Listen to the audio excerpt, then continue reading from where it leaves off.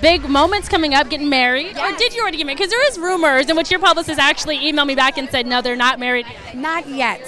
So what do we have planned? Real soon. Intimate, very extravagant though. Colors? You know what? Actually, not so much. We got to spin on things, so we're doing a spin on things. What's the best thing about planning the whole wedding? Falling more and more in love. Most people get discouraged during the process. I think I'm like more into it now. So it's exciting. It's like a new chapter, and this is everything I've really wanted. And I really have a good man, so I think what's to come is the really important part for me now.